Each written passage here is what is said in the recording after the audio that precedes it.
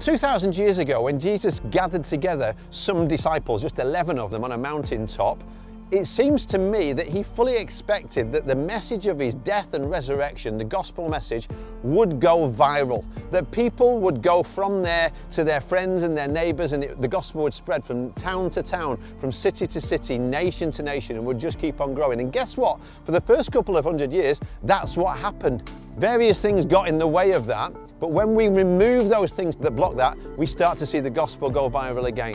That's what we're excited about at launch this year. We're going to be looking at launch 2019, go viral, with some people who are seeing it happen all around the world. This is the 11th to the 13th of November in Wigan, Greater Manchester, and we'd so love you to join us. Bishop Oscar Muriu is a leader of leaders from Nairobi, Kenya. He's involved in planting churches all over the world, as well as many parts of Africa itself. We have J.John, one of the world's foremost evangelists, if not the foremost evangelist at the moment, who is incredible at helping us to be able to get this message in ways that people get it.